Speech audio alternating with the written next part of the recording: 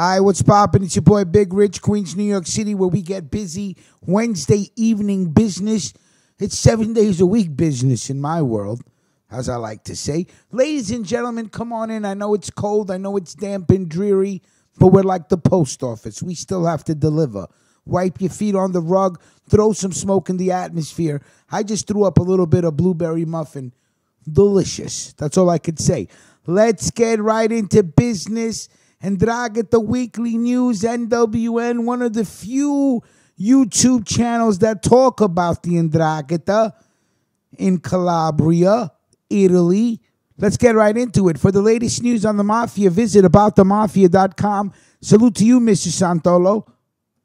Always giving us the news. Business, quick, and direct. This is why I like this guy. Judge indicts 444 suspected Ndrangheta members. The 445th, he got away on a technicality. On November 28th, 444 suspected members of the Ndrangheta Mafia clan were indicted for murder, attempted murder, money laundering, extortion, drug trafficking, and more. A judicial source states that a trial of 355 out of the total 444 suspects will begin on January 13th. The trial will be the largest against Italian organized crime since the 1986 Maxi trial against Sicily's Cosa Nostra, where there were 475 indictments. 89 suspects in the new case agreed to a quick-fire trial. Defendants who accept shorter hearings get shorter sentences upon being found guilty. A fortified courthouse has been built in anticipation of the trial. It will be large enough to house all defendants, lawyers, judges, and prosecutors.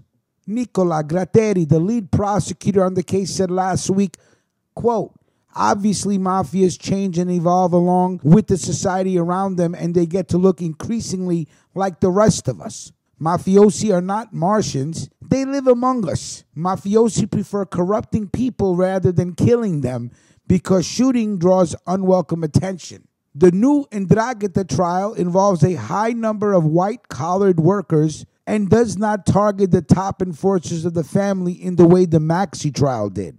Gratteri explained how the Ndrangheta has spread far past its southern Italian roots and is now present in the majority of Europe and North America. Quote, "There has been a sharp fall in ethics and morals in society in recent years, which has made it easier to corrupt public officials. This doesn't just involve Italy.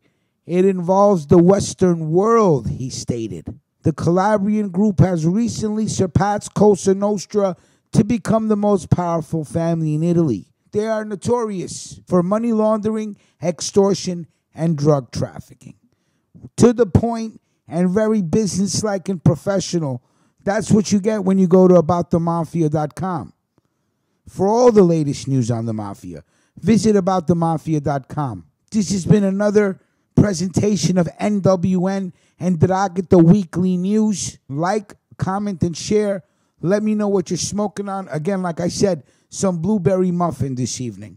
Everybody be safe, and we'll talk soon. Salute.